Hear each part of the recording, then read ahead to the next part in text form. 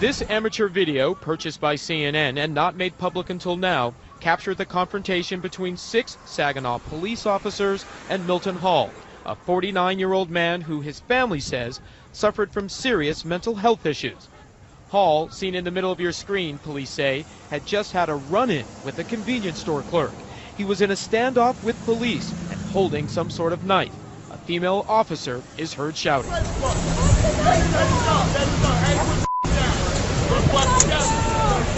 If you listen carefully, Hall is then heard continuing to yell at police.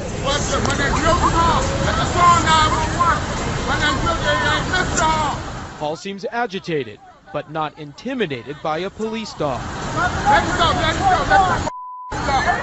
Heard on the tape, a witness describes what he sees.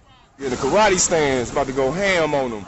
Then, as Hall appears to take a few steps, everything comes to a head.